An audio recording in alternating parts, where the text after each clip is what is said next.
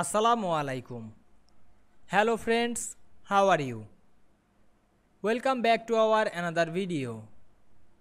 In this video, I am going to show you how to insert double line arrow in Microsoft Word. Let's get started. Firstly, we have to open a Word document. Then we want to insert double line arrow in this document. Go to the Insert menu. Then click Shapes drop down menu. And we can see here many shapes. We find and select the double line arrow shape. Then draw it. Now we can see here we insert double line arrow shape very easily.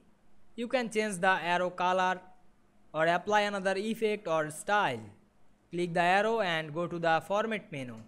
Then click Shape Style drop down menu and choose any style. Otherwise you can change the shape white. Click the shape outline and choose white drop down menu. Then apply 6 pt. I hope you enjoyed the video. Please like, comment, share and subscribe my channel. Thanks for watching.